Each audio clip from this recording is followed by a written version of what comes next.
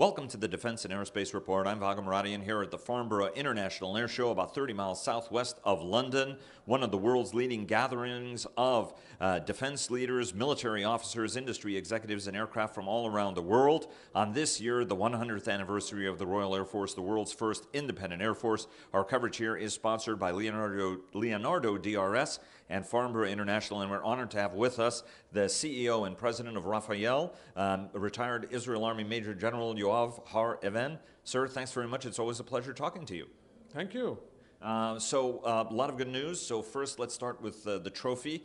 Even though that's an armored vehicle system, hard-fought, long-fought competition. I remember talking to you guys almost 15 years ago about fitting that kind of defensive capability on U.S. armored vehicles. The late Vice Admiral Art Zabrowski was investigating that technology to help U.S. troops when they were both in Iraq and Afghanistan from rocket-propelled grenade attack that sadly cost a lot of troops their lives. Your partners on it were Leonardo DRS, so full disclosure, Leonardo is our sponsor here. Talk to us a little bit about the system, the opportunity, because you guys also have developed a medium-weight vehicle system, a smaller vehicle, smaller system that you can mount on much thinner-skinned vehicles, not just heavy tanks. So talk to us a little bit about the importance of this, expanding the footprint in the United States, which has been a key strategic objective. You've got a very good guy who works over there for you. Talk to us a little bit about the doors that this opens for you. First of all, we are very proud that the U.S. Army has decided to choose the Trophy APS system for the Abrams tanks. We have been developed this system for more than 15 years. Part of the lesson learned already in the 73 war, but it took us a lot of time. We figure out that you have to work very hard in order to produce, or to develop and to produce, to deal with all the safety elements, and to bring the most effective system that will be able to deal with a variety of threats. We also figure out that it's not enough to add passive and reactive armor on the vehicle because, it's a problem of weight, so it's a new approach. And we are very proud that we were the pioneers. I think that we are the only combat-proven system that we have in the world. It was operated during the last operation in Gaza. And it's not only an active protective system. It's, as a matter of fact, it's a system that allows you not only to protect, but also to attack. Kind of imagine that on a brigade you have more than 100 radars that are detecting all around, finding the threats. So it's not only an active protective system, it's a system. And of course, after a long trial and test with a lot of more than 100 shots that was been done and conducted by the US Army, they choose us, and we are very proud, and we are going to deliver as much as they need. We understand the urgent, and we are going to do it side by side on the production line, and also to supply to the Israeli Namer and Merkava.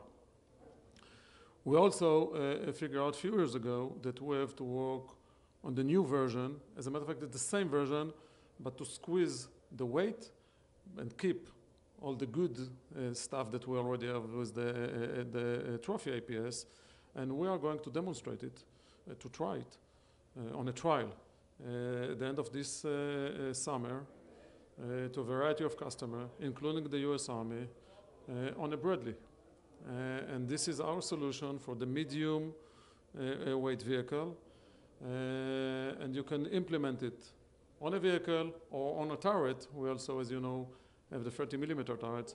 So on one turret, you will be able to have a turret with an APS, with a spike missile, as a system. And we understand that the key word is to develop a system, not to develop only a solution. And I think this is our advantage, that we come from the operational need, we develop the concept, and then we develop the solution. And of course, we are going to work as part of our strategy in the United States with an industrial company, and we understand at the end of the day, it should be a US system, and this is why we choose, and they choose us, and we are very proud to work with Leonardo DRS, and we hope to find some more opportunities as for what we call the medium trophy that will be integrated in a variety of combat vehicles. This is, you guys have a stretch of products from Iron Dome, which is an air defense system. We talked about the active protection system. You guys have amazing command and control and battle management systems, as well as a lot of precision munitions. And so in a great power competition universe, you've got sort of a suite of products that would be very, very, very, and also, by the way, 8,000 horsepower cyber capabilities as well. Talk a little bit about what you're showcasing here at Farnborough, and how you see the market evolving as customers are stepping up their game. Every European country is increasing military spending. Some of it is pressure from President Trump, but some of it is also driven by the threat, looking particularly at what the Russians have been doing and the kind of anti-access area denial capabilities that they can bring to bear.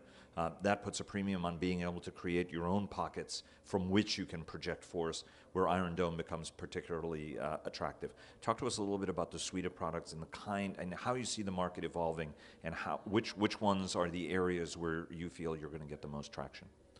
I think that, as you mentioned, there are a lot of opportunities. Part of it, because of a variety of reasons. And if everyone is speaking about raising the expenses, we, of course, will be part of it. I think that what we bring to the table is, first of all, the best system, as you just mentioned, and other system. Another thing that we bring to the table is that we don't deal with the platform. And I think our advantage is that we take the best platform, the best system that you have, most of them combat proven, at the edge of technology, and you can integrate it, and you can see it here in Farnborough. You can see that you'll go to a variety of aircraft industry, and they already integrated and show here the Spice 250. So there will be a lot of opportunities. We have to work very wise in order to understand what are the operational needs. It's not only selling the system. For example, one thing that we understand from what we learned, from what happened in the Middle East, but all over the world, is that when you are looking at the future, you must have other solution, basically not it cannot be based on GPS. I think that the environment is going to be very tough. And I just read an interview with General Thomas, the head of SOCOM, that he said that this is something that you should prepare yourself. We will not be able to work or to rely only on GPS.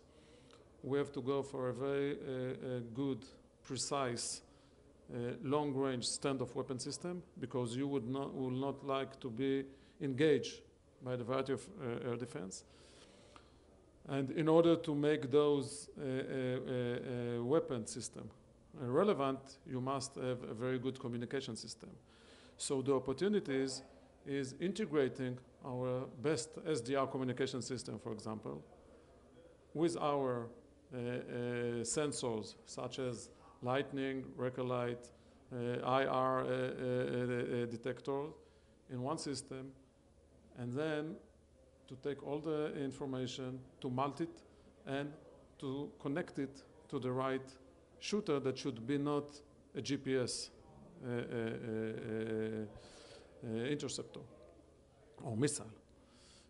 So if you go around the world, you see that this is a lot of opportunities, and think that we are mature enough to bring solution that will be system solution or single solution. And of course, when you're looking on the air defense aspect, to understand that the issue is not only not only intercepting against aircraft. Now, the big challenge is going to intercept against standoff ammunition. And this is why we think that there are a lot of opportunities.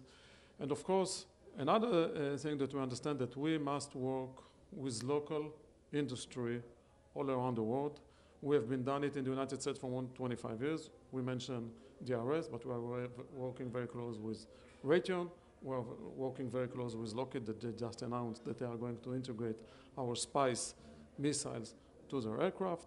We are working with Northrop Grumman, we are working with BAE, we are working all over the world. We understand that we should work and cooperate with local industry in order to sell the best system that we developed.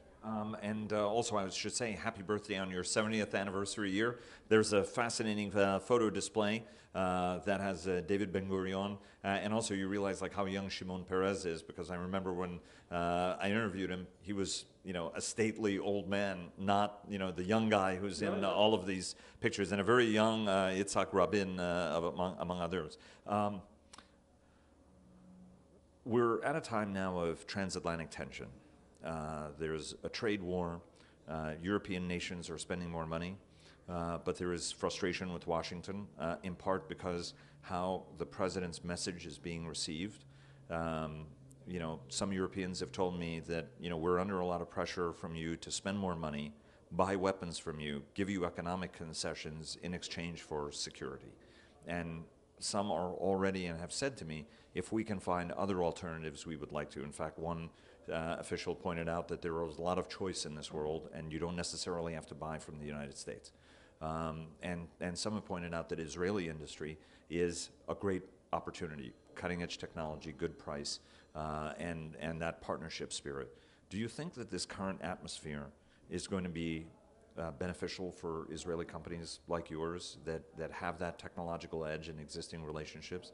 Do you think that as Europe spends more money, some of that money is going to end up with Israeli companies like Rafael? As you mentioned, we're in this business for more than 70 years. I hope that we will be able to sell our solution and that we will be the first choice, not because they don't want to buy US system, but because of our good products. And of course, there will be a lot of opportunities, and we have to find those opportunities. And there will be a competition with US companies, with Israeli companies, with other companies. As long as it's a fair competition, I think it's good. And I think that our mission is to bring the best product on the best price that will be the best, it will be the most effective solution. And I think that we are very proud that we did it in the history and are going to do it in the future, no matter what other pressures they have all around the world. Do you feel, you know, everybody's talking about Buy American, America First. Do you feel any pressure or any lack of access to the U.S. market? Obviously something very important, right? APS and a number of products have had traction in the U.S. You know, the Lightning Pod is synonymous with precision strike in the United States.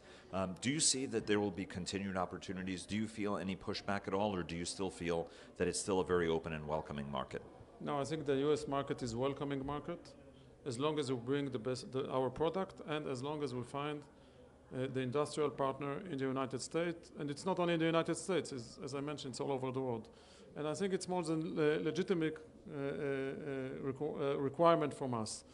And we think that there will be a lot of opportunities in the US market. We're working very close with the US Ministry of Defense, Army, Air Force, Navy. We are trying to present our capabilities. We are, as part of our strategy, we are doing it with a US company because we understand what are the limitations that we have in the United States, and we are more than happy to work with those industrial partners. And we think this partnership is a strategic partnership. It's not only a one-case partnership with the Trophy or the Lightning, and you know, we are speaking about more than 25 years of history of working in the US market, and we are more than glad to work over there. And more than that, we are very proud that they choose us because of our products, not because of our special, or get any special treatments because we came from Israel. Yoav Har-Even, the retired Israel Army Major General and the President and CEO of Rafael. Sir, thanks very much. Happy birthday, and best of luck at the air show. Thank you.